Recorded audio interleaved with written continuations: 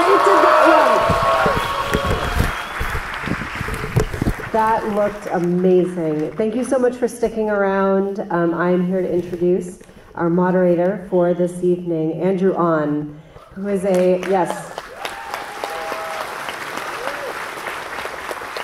Andrew Ahn is a queer Korean-American filmmaker born and raised in Los Angeles.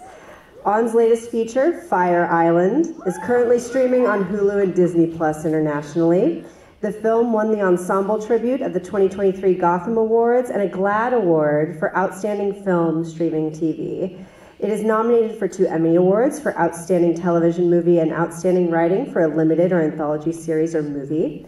His sophomore feature, Driveways, premiered at the 2019 Berlinale and was nominated for 2 Independent Spirit Awards for Best First Screenplay and Best Lead Actress for Hong Chow.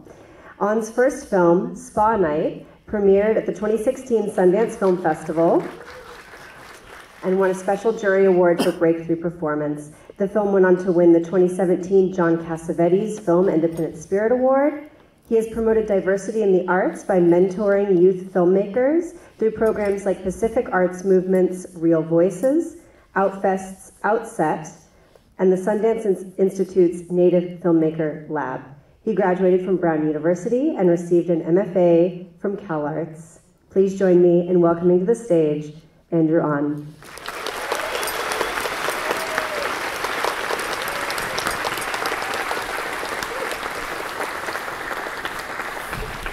Hi everyone, that was fucking incredible. I'm going to introduce Gregg. I'm going to read his bio just so that we kind of get the full context, but I'll also say a few special words. So Gregg Araki earned an MFA in film production from the USC School of Cinema and TV and a BA in film studies from UC Santa Barbara. His films are screened at the world's most renowned film festivals, including Sundance, Cannes, Berlin, Venice, Toronto, New York, London, and Deauville. Araki has made 11 acclaimed independent features, including White Bird and Blizzard, Kaboom, Smiley Face, Mysterious Skin, Splendor, Nowhere, The Doom Generation, Totally Fucked Up, and The Living End. He has also directed episodes of numerous TV shows, including Monster, The Jeffrey Dahmer Story, American Gigolo, 13 Reasons Why, Red Oaks, Riverdale, Heathers, and American Crime. In 2019, Araki created, co-wrote, and directed 10 episodes of Now Apocalypse, a Starz series. He executive produced with Steven Soderbergh and Gregory Jacobs. I have to say, I've been asked kind of, throughout my career if I would, moderate a conversation with Gregg or do an interview, and every time that comes up, I say yes because I want to be associated with Gregg in any way possible. I am so honored that we've gotten to hang out, and for me to get to know him, and he's such a lovely, lovely person, and the Gaysian writer-director that has the best bone structure and abs. And so everybody please welcome back to the stage Gregg Araki.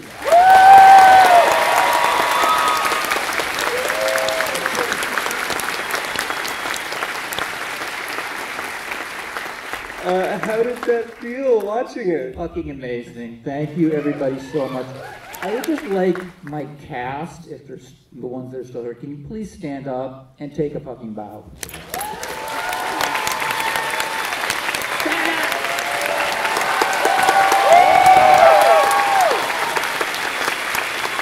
One of the things I really noticed when I was remastering is the performances in this movie, and I'm so sad Jimmy's not here, but it's so fantastic because it's such everyone's so great and so real and so emotional, and it's so important in a movie like this. It's so stylized and crazy and weird to have like that human core, and so hats off to all the actors. I mean, we shot in like 23 days. It was, it was like a little indie movie, and we did, Patty Podesta, please take a bow also, and Sarah Slotnick. I mean, we had no money. I mean, it was like under $1 million. Andrea will attest to this. It's like, we had a budget of $2 million, and we're in prep, and they're like, oh, we're cutting your budget to $1 million. It's like, oh, okay. And so, it was very tight, very crazy, but nowhere to this day was one of the most magical, special experiences of my life. Like, I mean, I love the Doom Generation, and you know, it has such a fond place in my heart. But we shot Doom Generation, as Andrea will attest to, and Jim Feely, who was the DP. I remember him. We just saw him in New York for the Doom screenings, and Doom Generation was a very hard shoot. It was the dead of winter, all nights, freezing cold. It was the Northridge earthquake, the second day of photography, like wrecked cars. I mean, it was just like one thing after another after another. It was really hard. I mean, I loved the movie, and I have such fond memories of it. But it was tough, and Nora was the opposite. It was summer. Everybody was so fun and cool, and it was just like a giant party, and like everybody loved everybody, and the trailers, they used to just have these little three bangers, and they would open all the doors, and they just have a big party in the back, in the parking lot while we were trying to film.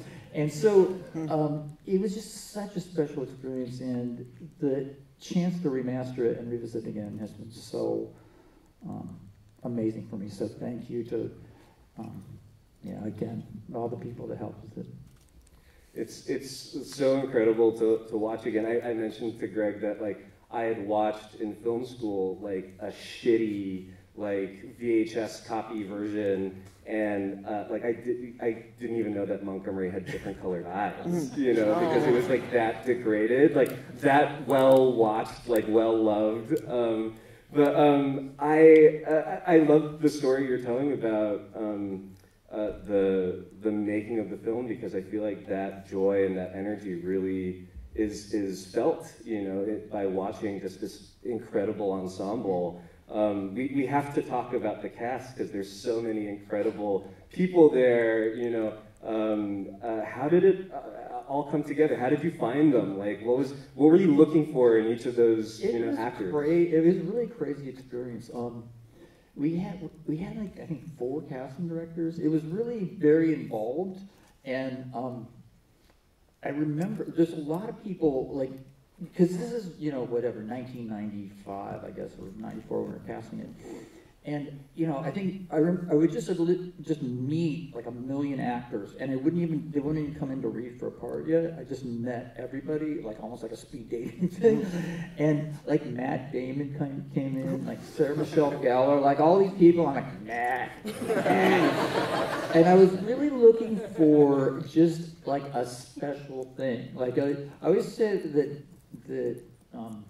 casting's almost like dating. I mean, not that I ever date my actors, except in a certain circumstance, but that you're just looking for that spark and that thing. Like and when you see it, you see it. You know what I mean? So I would literally meet like dozens, like every young actor out there, and I would sort of like go, oh, maybe this is a ducky, or maybe this is a dingbat, or maybe this is a, I mean, they'd be on lists, and then they come in and read, and then they read for a different part. And so it was just that kind of process, and we just fucking got so lucky, and just got amazing actors, and they just had such great chemistry, and it was just one of those experiences. Did anybody ever come in and kind of change your concept of the character? It's like, oh, like, this person is actually making me think of this character in a slightly different way from how you'd maybe written it? Yes and no. Everybody definitely surprised me. You know what I mean? In a way that it's always, as a director, super fun to be surprised, But I'm very specific, and I had a very specific image in my head. So, like I said, yes and no. I'll come back to kind of the performances and the chemistry between the actors later, but I want to talk about your crew now, your key creative collaborators, the production design, the costume design, the cinematography. It looks so now in this incredible way, which is so fun to see. And like my boyfriend and I were just like looking at the audience here, being like, man, they like look like they came straight out of an Araki movie, Can you talk about the look of the film and how you collaborated with your team to find it, to put it all together? I just was same with Doom Generation. And even Totally Fucked Up and Living In, the movies that we didn't have a production designer, didn't have a DP, I was just very interested in kind of like surrealism, stylized reality, and this idea that nothing looked normal. You know what I mean? Like they don't go to just like a, whatever, Denny's. You know what I mean? That every place they go, every location that we pick. Chris Ball's not here by chance, is he? He's the location guy, and he actually came to one of our Doom Generation screenings at the Alamo in spring, and just sort of popped out of nowhere. But I remember I was so hard on him. I was like, literally like, no, that looks too ordinary. I was like, and that's how we got these crazy ass locations. And again, the genius of Patty Podesta. For instance, like the condo that Zoe lives in is literally like the DWP plant in whatever, somewhere in the valley, and it was just decorated to make it, because I didn't want them to drive up to a regular fucking condo and then he pops out of the car. I wanted it to be like this spectacular, crazy, weird place. And so everything in the movie was like that. And I remember, like, what does Jujefruit's house look like? And I literally, and Andrew can probably attest to this, and I was talking to Chris Bob about it when I saw him. I said, I remember distinctly drawing a piece of cheese on a piece of paper and going, I want a house that looks like this. So literally it was like that, like a piece of cheese, like, okay, but like, so that's, and Jujefruit's house, the front of Jujefruit's house was also some sort of like water reclamation plant or whatever that Patty sort of dressed up to make like look like a crazy place. So every room, every space had to have a weird ass thing going on. So it was just something, and I think that's one of the reasons why the movie, outside of the fucking, phone machines and stuff like that, it hasn't dated, because it's sort of happening in this whole other world that is kind of beyond reality, and that's kind of what I always wanted it to be. Would you say the same thing about like the costuming? Was it that feel like an exaggerated version, or was that kind of what you're seeing like people wearing then? Like, well, it's interesting because like Sarah again, she had to like fucking pull it. She had to really pull off kind of a magic trick to make it happen, because there's no money. And so, like, literally how she made all that stuff happen, and like a lot of that was handmade, like Egg's dress with flowers, like they were hand sewn, and like 4 of them because they got ripped and stuff. And so there was just a lot of love, a lot of care, and a lot of Patty at the time was teaching at Cal Arts, and so we had a lot of artists in the art department, and they painted a mural of Jimmy on the wall, and there was just so much artistic, creative energy on that set. It was just fantastic and amazing. I love like all the bedrooms, because I think it really captures so much about like a teen's, like psyche, and I think that this film does better than any other film, like just capturing the joy, the trauma, the desire, the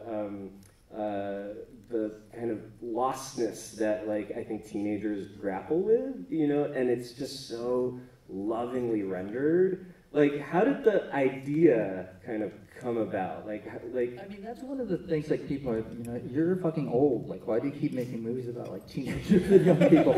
And one of the things for me personally is that, now that I'm in my 60s, I mean, I'm just very, my boyfriend can attest to this, we're just super settled, super happy, super figured everything.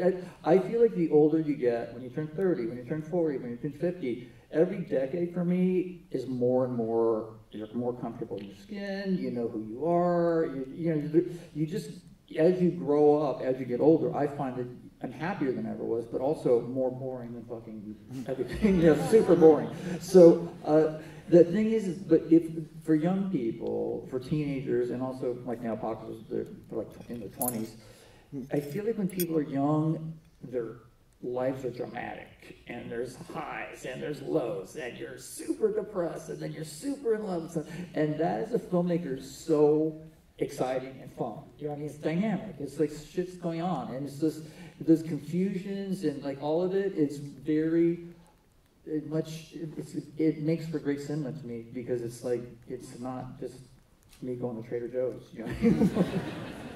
I think that like the film like captures kind of like bisexuality, like pansexuality in like kind of an incredible way that feels so current, and also, you know, kind of open relationships, you know, that kind of love triangle of Dark, like Mel and Lucifer, like it's so Surf and ski. It's yeah, exactly, surf and ski. It's just such a like at the time, did that feel like really progressive, or did that just feel kind of like, you know, something that you'd experienced? Like, where did that kind of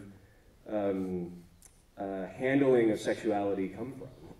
I don't know, a lot of it to me is, you know, my films are really personal and very much kind of in my head and what I'm thinking, what I'm feeling, and where I'm at. And so it was, you know, it was shocking to me, or shocking for the world, because I was so known from Living End and Totally Fucked Up as like Queer New Wave, Boba, Gregg Araki, and like right after Nowhere, I started dating a woman and be like, what the fuck? And John Waters, who has this exhibit opening on Sunday, he said, did you hear about Gregg Araki? He went in. So it was just like so scandalous that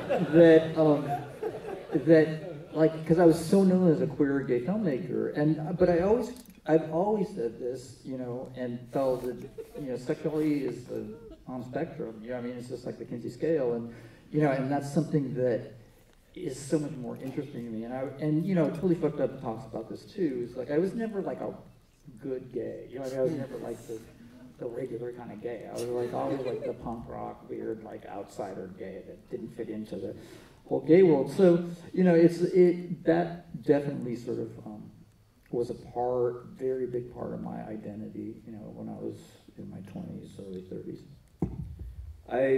I love, you mentioned this before, you know, like when you're giving flowers to your cast, you know, like that they took something that, you know, is so stylized and big and brought like a humanity to it. And that's one of my favorite parts of the film, is just like how incredible these performances are, and this like tenderness, you know, like Cowboy up on the rooftop, you know, like telling yeah, like it's like such an incredible performance. Like I love it, you know, and then the tenderness between Rachel True and Jimmy, you know, and then at the end, you know, like that very real connection between Montgomery and Dark, Nathan Bexton and Jimmy. It's so amazing. And then you have like Montgomery explode into a cockroach, like a giant space cockroach. And so it's that balance that's so incredible. Like, was that always kind of the attitude that you wanted? Like, kind of like, let's give them tender and sincere, but then also like, let's fuck it up, like, let's be punk. Like, how do you balance those two things and make a cohesive movie? It's just really like, I don't know where all the shit comes from. I mean, the cockroach is obviously sort of Kafkaesque and all that, and you know, the aliens are, you know, kind of 50s, 60s, cheesy sci-fi kind of tropes, and but it's all just kind of in my head. You know, I always said in those days, I'm just kind of a sponge and absorb like all kinds of stuff. So when I sit to write a script, it's just like squeezing the sponge and seeing what comes out. And I remember when I wrote that Dark Montgomery scene, I remember I was in Insomnia Cafe in the 90s. It was like 1 o'clock in the morning, and I used to write my scripts on paper, longhand, on the backs of like flyers and shit. And I just remember writing that scene, and it just kind of came out of me. I don't know where it fucking came from. But the funny thing about the Montgomery scene is that it originally was not supposed to be in the proper movie. Like, it was originally supposed to end with Montgomery coming to the window and going, the strangest thing just happened to me. And then cut, that's the end of the movie. So that was like a cliffhanger. And then the Montgomery scene, the continuation, was supposed to be after the credits, where the shot of Jimmy screaming is now.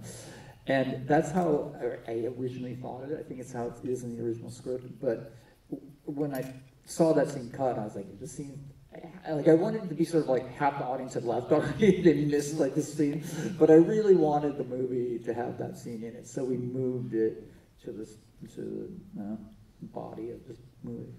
I love that scene. It's so incredible. You know, unlike like Totally Fucked Up and Doom Generation, like this feels more like vignette-y, right? Like I was thinking about it. It feels kind of like American Teen Tampopo. Like 90210 on acid or whatever the reviews say. Yeah, no, it was actually, I was very interested. Noah was actually written kind of as a TV pilot. This was right, post Twin Peaks, and Twin Peaks was released in Europe, the pilot of it, as a feature. And so there was this idea for me of making kind of a teen soap opera pilot that would be a feature, and then also become series. And I actually had a deal at like MTV Productions or something. I wrote like 3 scripts of the series, and which are they're probably online somewhere, but they're like like the show just got crazier and crazier and crazier. But it was all very, it was very like kind of Twin Peaks, teenage soap opera, just crazy shit happening.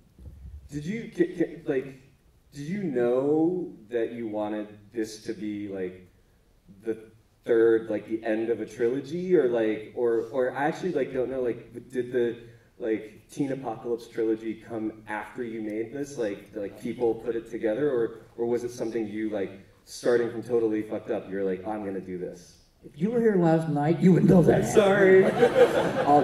The Teen Apocalypse trilogy actually came about because of Totally Fucked Up, which was supposed to be sort of my like gay, lesbian, masculine, feminine, and I was so super into Godard and I just wanted to remake basically masculine, feminine about gay and lesbian teenagers, and so that was that. And then it was the experience of making that and working with Jimmy for the first time, and also all the other cast members, Gilbert and Rocco Ballick and Susan and Lance and Jenny, just working with them, because it was a low-budget movie, so we didn't shoot on a regular schedule. It stretched out over months, so I really got to know these kids and really kind of basically was hanging out with them for at least 6 months. And so it's knowing them that really sort of inspired me. They were just really cool and kind of open-minded, and it gave me kind of hope for the future. And I don't know, there's something about being with these 19-year-old kids for a long time that made me want to make the trilogy, and then I decided to make the trilogy and put Jimmy in all 3 movies. So I wrote the part of Jordan in Doom Generation and Dark and Nowhere for, or kind of around Jimmy, but it was supposed to be a trilogy from then. You've had this kind of look back at your career because of these restorations. How does it feel to kind of think back on that time now?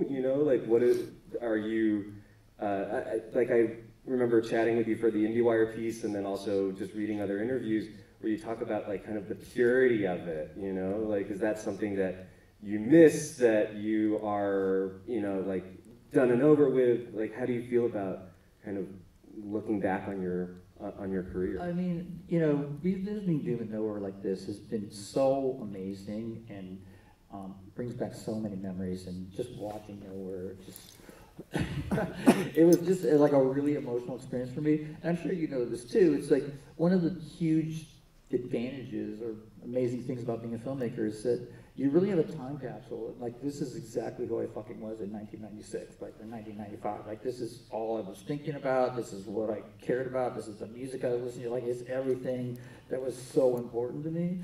And so, obviously, I've changed a little bit, but for people who've seen Now Apocalypse, it's still fucking same craziness. Same, a related alien. It's not Roscoe, but it's his ancestor, and just like the same idea of living in this kind of stylized nightmare, crazy, sexualized world. So, time hasn't tamed me in any way. Well, unfortunately, I guess.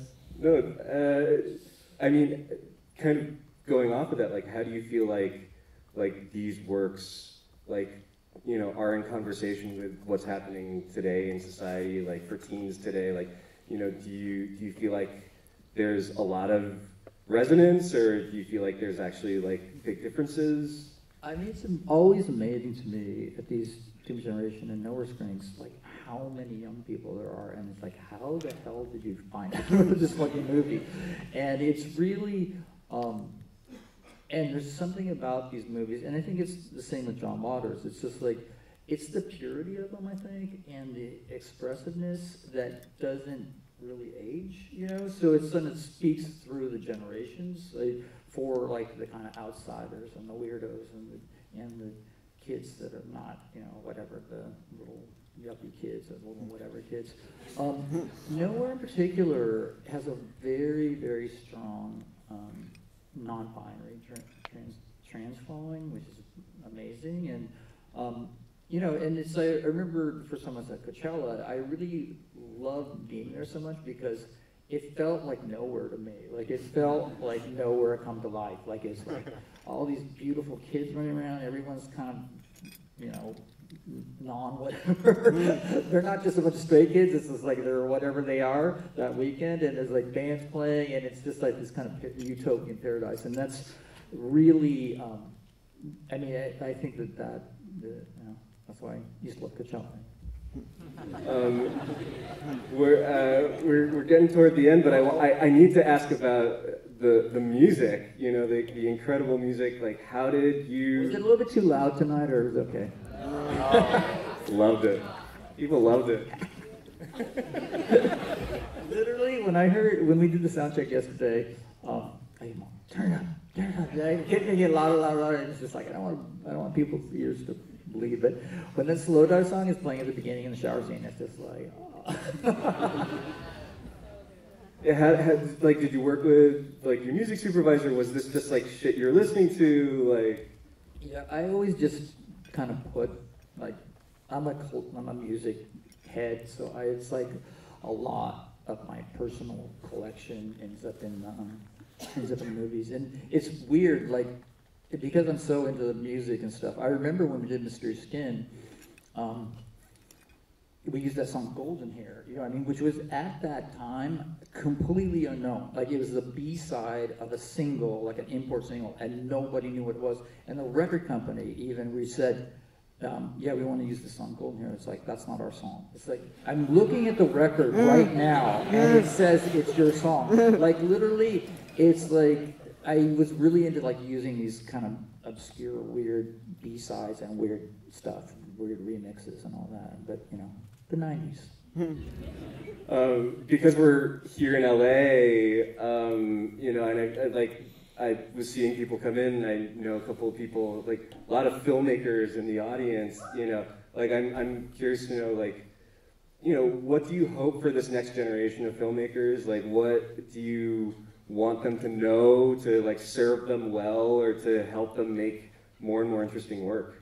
Well, it's funny, like, me and Rick Linklater, like, we're, you know, and Gus Van Sant, we all go way back to, like, you know, the late 80s. Like, we're all the grandpas of the indie world now.